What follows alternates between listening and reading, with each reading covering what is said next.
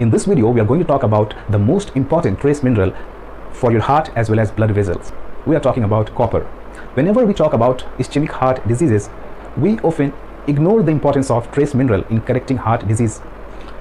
This trace mineral deserves our attention because it has the capacity of correcting a lot of heart diseases.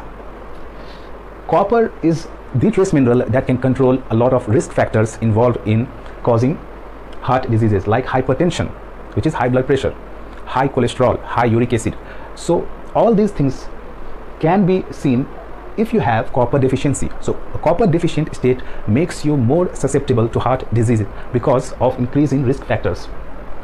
Copper is extremely important to keep your blood vessels in a healthy condition. We know that there are a lot of enzymes present in our body that depend on copper to function at the optimal level. Now, there is an enzyme, lysyl oxidase, which depends on copper to function properly. What it does is that it oxidizes 4 lysyl residues to form desmosine. Now, desmosine is found in elastin protein, which can be seen in skin, lungs, and your blood vessels. And the chief function is to maintain the tensile strength and provide elasticity to the blood vessels. So it's very important to prevent things like aneurysm, because if you are copper deficient, what happens that the blood vessels can start to become weakened and it can start to balloon out and dilatation of the blood vessels. Just like if you keep on pushing air inside the balloon, at one time it may burst. So same thing happens with blood vessels, that it keeps on ballooning and it can burst, and this is very fatal condition. And this most likely happens in aorta. So you can prevent aneurysm of blood vessels by making sure that you're not deficient in copper. Copper is also very important to help in production of blood, because another important enzyme, ALA synthase, which helps in synthesis of heme, depends on copper. So if you are copper deficient, you can become anemic. And what is the problem with anemia is that it can increase the work overload of your heart, and over a period of time it can weaken the heart muscle. Copper is also very important for ATP synthase. This enzyme is necessary for ATP production, energy production.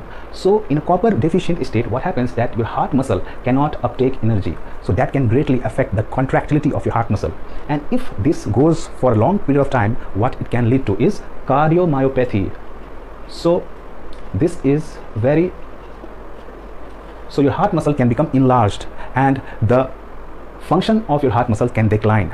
And it can also affect the ejection fraction. You are not deficient in copper, so that you prevent things like cardiomyopathy, rupture of the blood vessels, and make sure that you're not anemic. And all these things can be prevented by a single trace mineral, that is copper. Copper is also going to decrease the overall inflammation inside your body, and it's also going to bring down the advanced glycation end products formation like HbA1c, fructosamine.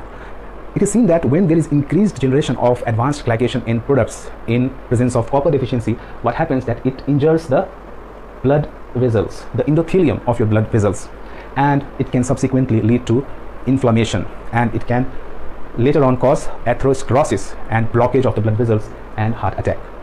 So it's very, very important to make sure you're not deficient in copper to decrease the formation of advanced glycation end products. If you are born with certain medical condition like high cholesterol, familial history of high cholesterol, then you have to be extra careful here, because copper can be a life-saving nutrient for you. It is seen that if you are copper deficient and you have high LDL, then the chances of LDL getting oxidized is very much high, and we know that oxidized LDL can cause atherosclerosis. So the lipid hypothesis of heart holds true only in a copper deficient state, not otherwise. So copper is extremely important to prevent LDL oxidation, and it also increases your HDL. So it's important to keep your arteries in a healthy condition. Now the question arises, why would someone be deficient in copper? The most common cause as of now is high consumption of high sucrose diet, especially table sugar. So table sugar consumption has increased significantly over the years, both in developed and developing countries. And this is the major cause of copper deficiency, because it inhibits intestinal absorption of copper and increases the excretion of copper in urine. So you urinate a copper rich urine, which of course you do not want. Remember that it's not just about eating, but it's about absorbing as well as reducing the excretion of nutrients through urine. So you want to preserve the nutrients inside your body. So in order to absorb nutrients, you have to keep your digestive system healthy, and you have to avoid 3W: white flour, white sugar, and white salt. These three, they increase the urinary excretion of nutrients. So you start to urinate too much trace mineral and electrolyte through urine if you consume too much of these 3Ws. So it's very important that you avoid table sugar, eliminate table sugar completely from your diet if you want to correct all these things and if you want to stay away from the ischemic heart diseases. Now the RDA is suboptimal. Why? Because before 1980, when there was no specific RDA, it was suggested that you should take 2 to 3 milligram of copper per day. But after 1980, based on one single study, that too conducted on 11 healthy individuals, they set RDA as 0.9 milligram per day. And in my opinion, this is suboptimal. You need more than 0.9 milligram per day. You need at least 2 to 3 milligram per day, because there are a lot of enzymes that depend on copper, and to function at the optimal level, just not to function, but at the optimal level, at the highest level, you have to make sure that you get around 2 to 3 milligram per day.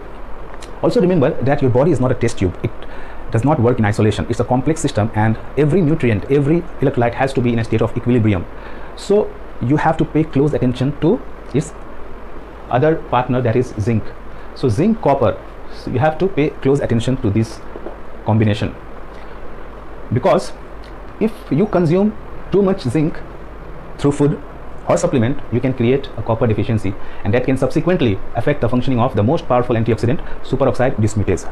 The superoxide dismutase is the most powerful antioxidant that decreases the overall inflammation inside your body, and it is seen that in people suffering from diabetic neuropathy, their superoxide dismutase level is very low, and in such people it is seen that copper supplement given for 8 weeks remarkably improved their condition, that is diabetic neuropathy, because it increases superoxide dismutase. So the purpose of this video was to give due importance to the nutritional approach in correcting medical condition like heart disease. Remember this thing, that if you consume junk food, it creates nutritional deficiency, because junk foods are loaded with table sugar as well as unhealthy fat, artificially created trans fat, and those things, they compete with omega-3 for absorption.